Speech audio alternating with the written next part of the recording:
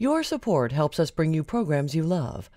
Go to wyomingpbs.org, click on Support, and become a sustaining member or an annual member. It's easy and secure. Thank you. 2 years ago, the City of Gillette had over 800 homes for sale. Today that number's down to 300. School enrollment's up, and the energy industry's hiring. How did Gillette persevere? In a two-part Wyoming Chronicle, we'll visit with Campbell County leaders to see what the future holds for the city that calls itself the energy capital of the nation. Gillette, next on Wyoming Chronicle.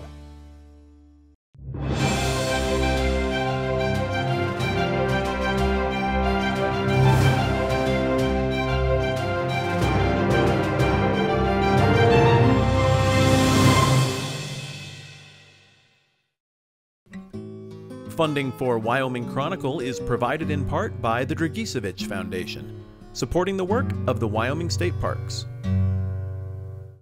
And as we begin our two-part discussion about the economy in Gillette and in Northeast Wyoming, we're going to begin with Phil Christopherson. Phil is the CEO of Energy Capital Economic Development here in Gillette. Phil, welcome to Wyoming Chronicle. Well, thank you, Craig. We have lots to learn about Gillette and its economy.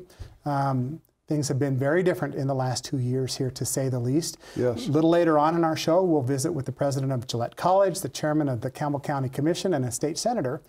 But we want to begin, Phil, with you. You have your pulse on the local economy. That's your job.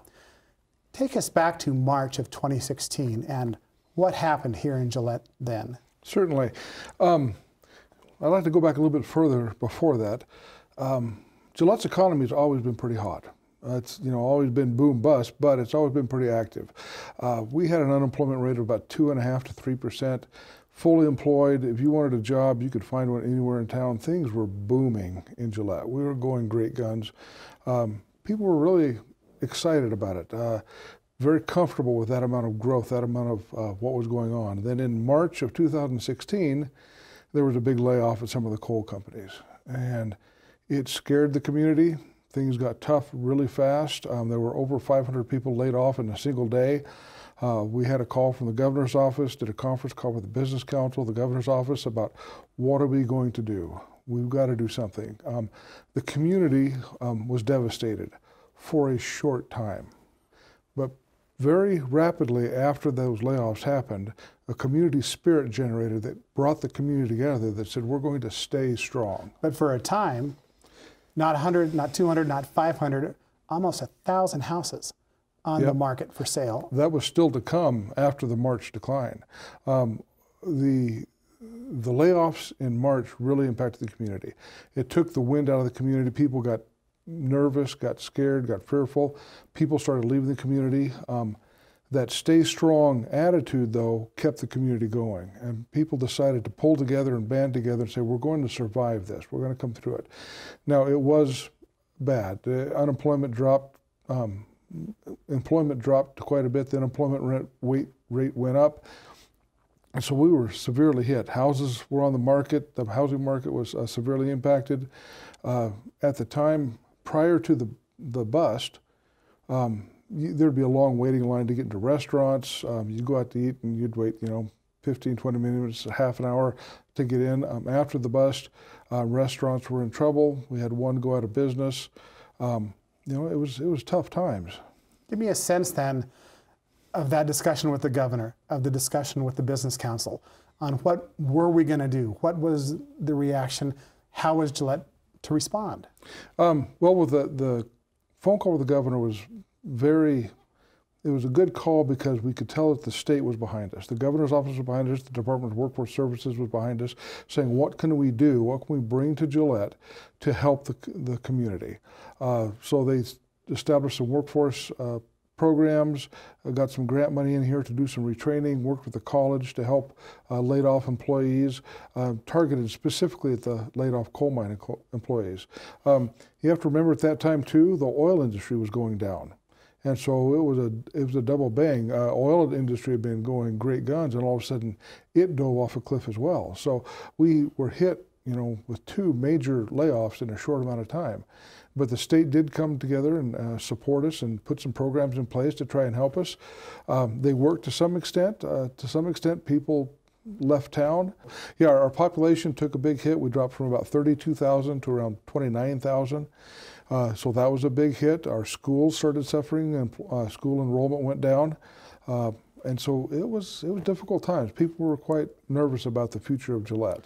And here you are in charge of, so to speak, economic development for the community. What were you thinking at that time? And what did that mean to you then? Well, ever since I came here in 2014, we've been working hard and shouting the message. We've got to diversify. We have to, broaden our industry. We have to do something more than just coal and oil. And it pretty much fell on deaf ears. People were happy with the way things were and pretty satisfied with it. All of a sudden, people started paying attention that, yeah, maybe we do need to diversify. Maybe we need to do something so that if there's another downturn, we're not affected as severely. You know what? Our economy is coming back. Oil is coming back. Coal mines have started hiring back. We shipped out over 300 million tons of coal last year, which wasn't a great year, but it wasn't a bad year. Certainly a lot better than the year before that. And so things are coming back in the economy. If you want a job today, you can go to a bunch of different places and find some jobs in, restaurants, the service industry. But if you're a welder, an electrician, or a diesel mechanic, you could probably find a job today in any one of a dozen places. Well, Phil Christopherson, best wishes to you as you continue your efforts relative to economic development here in Gillette. Thank you. Appreciate your being with us today. We have more people to visit here in Gillette. We're going to visit now with Mark Englert. He is the Vice President and CEO of Gillette College, with Senator Jeff Wasserberger, and also with Chairman Mark Christensen of the Campbell County Commissioners. Stay with us as we learn more about Northeast Wyoming. And as we begin our second segment in looking at the economy here in Gillette in Campbell County, we're on the campus of Gillette College with Dr. Mark Englert, who is the President and CEO of, Vice President and CEO of Gillette College, a part of the Northern Wyoming Community College District. Dr. Englert, thank you for joining us today. Thank you. It's a pleasure to be here. Generally, when people think about community colleges, I think they realize maybe they're more important in a time of an economic downturn, that there might be more people who need to be retrained, who need to find additional employment or other employment. Has that been the case here in Gillette? It certainly is the case. And actually, I think you hit the premise of the community college right on the head. We tend to be responsive to communities' needs, and certainly a large part of that is workforce development, workforce preparation. So we are preparing next generation workers. And when you see a decline in the economy, you see people looking for different opportunities. If our viewers could see out the window, we can see the technical branch of Gillette College, where diesel mechanics and welders are trained. But maybe that's not in an industry that those folks are needed as much anymore. How do you decide, how do you look into the crystal ball to decide what folks in Northeast Wyoming will need as part of their education in the future? That's a great question. And one of the things that we do is we have great relationships with our business partners as it is, and they tend to tell us what's happening in their industries and what their needs are going to be going into the future. We work closely with economic development, and that's probably the forecaster, if you will. What types of industries are we looking at attracting to our community? What are the demands going to be in the future? And then for us as an organization, we continually have to look out into the future and see what are future jobs going to really require? What types of things are going to be needed? The beauty of what we have in the tech center, quite honestly, is that when you have industrial electricity, or when you have diesel and welding and hydraulics and machining, you have components of industries that exist worldwide that are in high demand, so they can be tied to manufacturing and those types of things, which makes it a very, very nice commodity to have. It creates a tool set for our completers or our students, who then can apply in very different areas of work. Obviously, for the most part, ours has been in the energy sector, but it still allows us to diversify an economy a little bit because you have a skilled workforce. Give me the numbers of students here at Gillette College. Total, it's over 2,000. Yeah, it is. Our head count annually is around 2,300 up to 2,500 students annually. We've seen that number increasing almost every year for the last 10 to 15 years. Our full-time equivalent's about 1,100.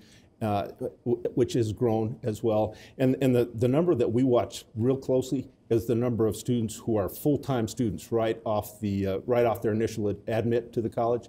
And we've seen that number grow to about almost 600 over the last 7 years, which is an indication that more and more students are coming to us as full-time students, and we've intentionally tried to attract traditional age students, so we're seeing more students in that demographic as well. Your statistics say 85% or more maybe stay in Campbell County. Right. Do you anticipate that being the norm here in the next 5 years or so? We certainly hope so. It's an obligation we have to our community, and that's the beauty of a community college, is that you serve community needs. So what we look at is that about 85% of our students, total student population, come from Campbell County, and it's slightly more than 80 who stay here and work after they complete with us, which it tells us, well, there's a great connection to the demands in our community. I think one of the drivers that we'll look at as we diversify our economy are our graduates staying here and working.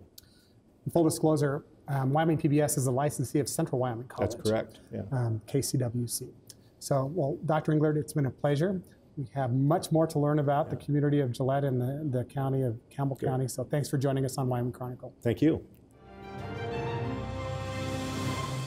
We're pleased to be joined by State Senator Jeff Wasserberger. Senator, you're here from Gillette. You have a lifetime of experience with education.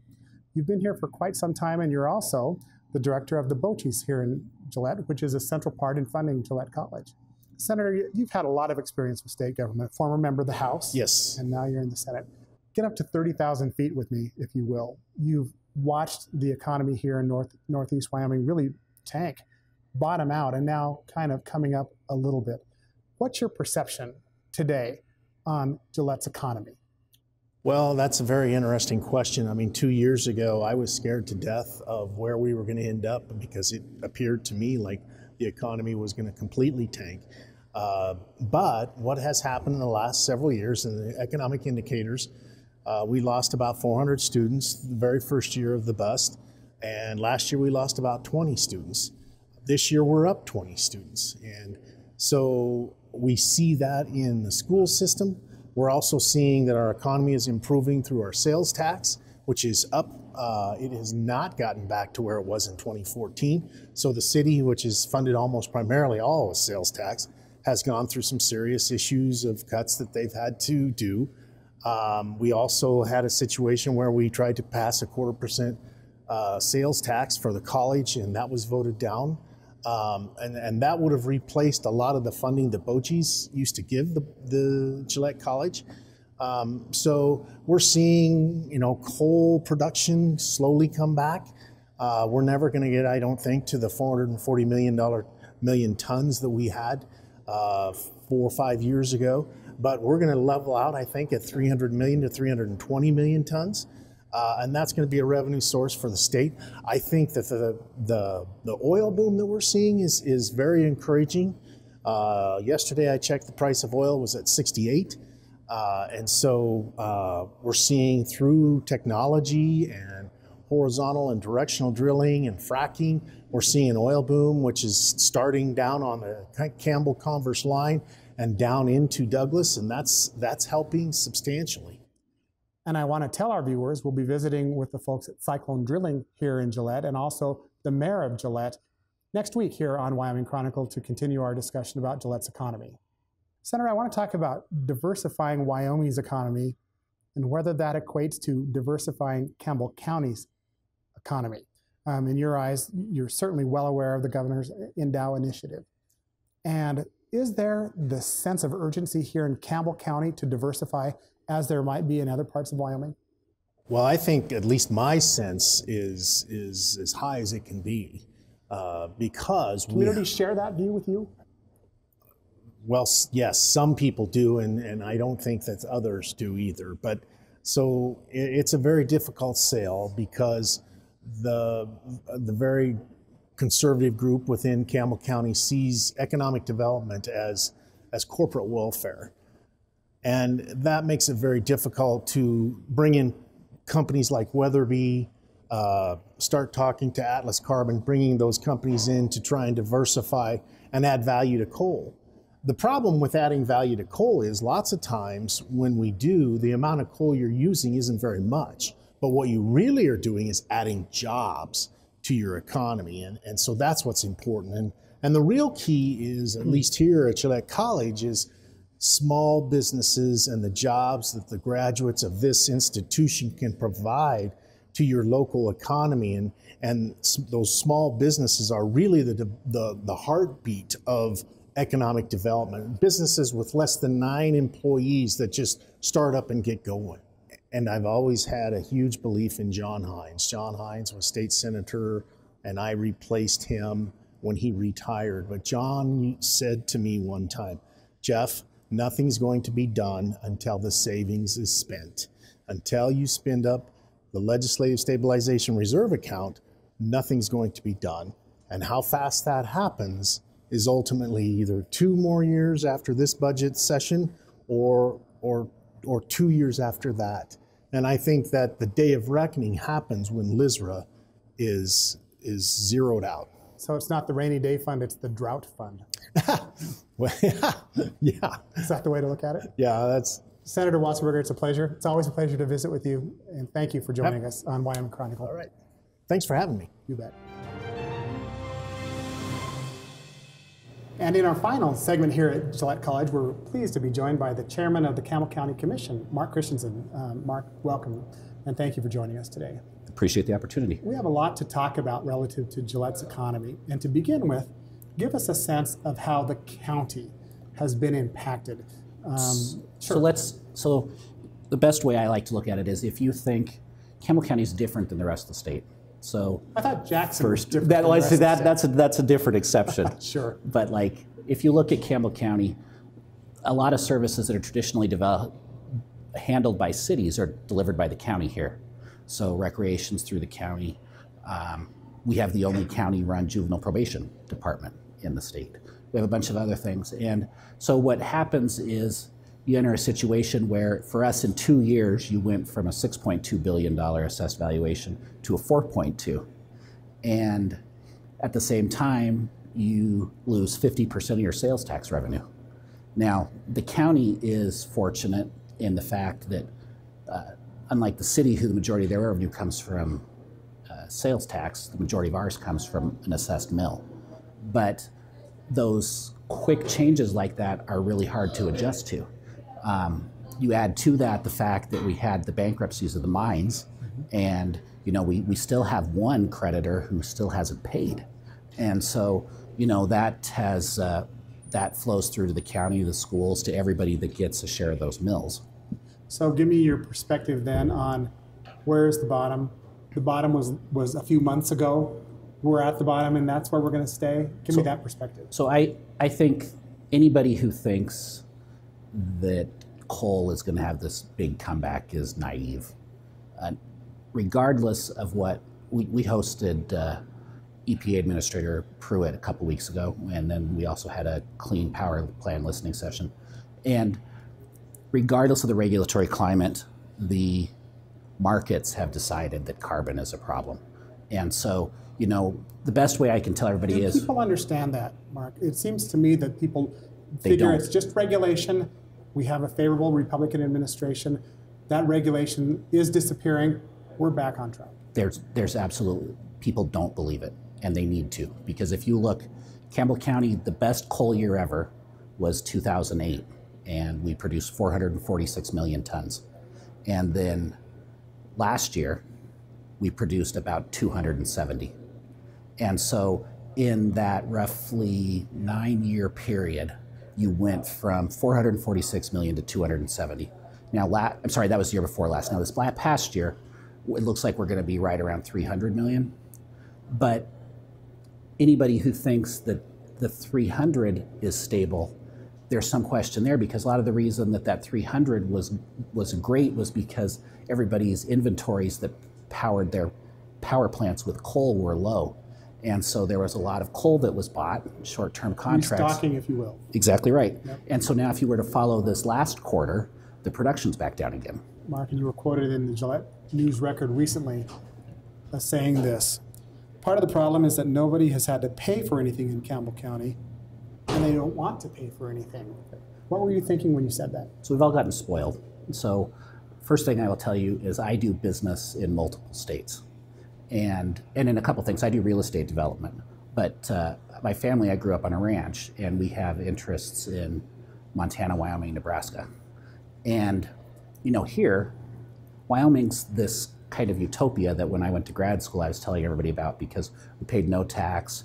Your kid can go to high school can go to college basically for free. You have an excellent education system. You have great facilities, and that's all because of the energy industry. And so if you look here, I haven't seen the most recent one, but the Taxpayers Association always comes out with their study, and it's like I'm going to use rough numbers, but it's $33,000 a year in services for a family, and it's $3,200 a year in taxes that are paid at the state and local level. And nobody's ever had to pay anything, and so they don't want to. It's the same thing that was the $0.25 here. We were talking about a $0.25 to plan for economic development in the college. And that's the fact. We have a 5% sales tax in Campbell County. We have the lowest mills in the state. The county doesn't even tax all 12 mills. The people are also fortunate that they get their fire service in the base mills as opposed to another fire district. There's not bonds that are being paid off separately. Everybody's got this great level of service. They've got great facilities, and they don't pay anything for it. You're part of Endow. What needs to change? And let me ask you another question. Is this county considering diversification imperative away from maybe the energy sector? So the elected officials are very well aware of it. I had a conversation the other day. We were talking about elections, and it was the $0.25, and somebody was like, everybody needs to get out there and vote. It's your right. And I was like, yes, you have a right to vote, but you have a responsibility to vote educated. And, if you look around at economic development, there's been a lot of stuff that's been tried in Gillette for 30 years. And a lot of it hasn't been very successful. This building we're sitting in, this was supposed to be a call center park, like business park for call centers. And, it was repurposed to become the Gillette College campus. And I think that we would all agree that was a good move. But part of the problem is we've got strategic advantages, and then we have other things. And like, when I look at Northeast Wyoming, the advantage is cheap energy, a highly skilled and qualified blue-collar workforce, and there's different parts of the state that have different things. And what I like about Endow is, as opposed to right now, I feel that in some ways with the Business Council, we give everybody just a little bit of money, we spread it around the state so that everyone's happy. And part of what I like coming out of Endow is that there's actual focus on selecting and designating certain communities as different improvement type zones. But at the same time, we can take advantage of our strategic opportunities. So if you look at Campbell County and Wyoming, for too long we've just taken coal and put it in a train, or oil and put it in a pipeline. And there are opportunities for some enhancements of that. I'm excited with ITC opening. I can tell you How important is that to Campbell County? It's huge. And you're talking about the integrated test center. Yes. Why is it so huge? So if Campbell County wants to refocus its economy, you got to take advantage of your strategic advantages. And those advantages, as I said, are cheap energy and this blue-collar workforce.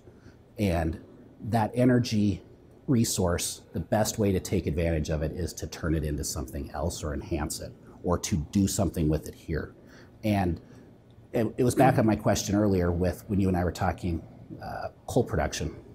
So, I hear a lot of talk right now on coal exports. Coal exports is like a red herring. So coal exports in the greatest year ever out of the PRB was, I think, 10 or 20 million tons.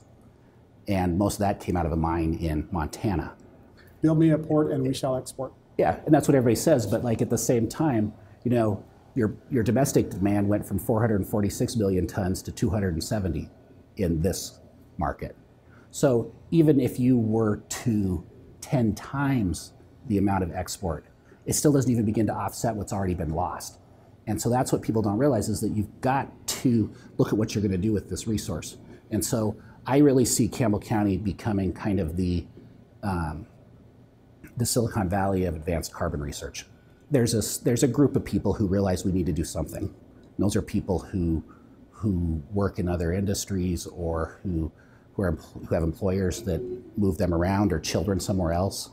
And those people know we need to do something, but there's a large part of them that just, they don't want to, I think they're afraid of the state changing, but more than the state changing, they're just afraid of any amount of money being spent on diversification.